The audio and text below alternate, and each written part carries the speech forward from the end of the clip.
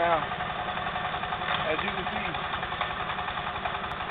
we have a machine going now, which is feeding the material, which is the dirt and the rock, which is the gold and the minerals are in the dirt and the rock.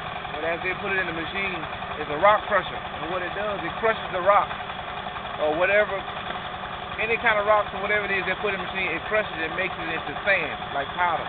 It separates the gold from the rock. And that's what they're doing. They're feeding the machine. Now, as you can see, you see the water flow coming down through here. The water is flowing. Here. See the water. It's flowing into the bush. And as it goes through the bush, it's going back to the return hole. The hole that I showed you earlier that we dug for excavation. So that way you can keep recycling your water. But now the problem that we're having is so dry. It's been so hot. It's where the water is sinking into the ground to fill it. Once the water is saturated into the ground, then it will continue to flow. But as of now, as we've been running for 2 days, the water hasn't made it.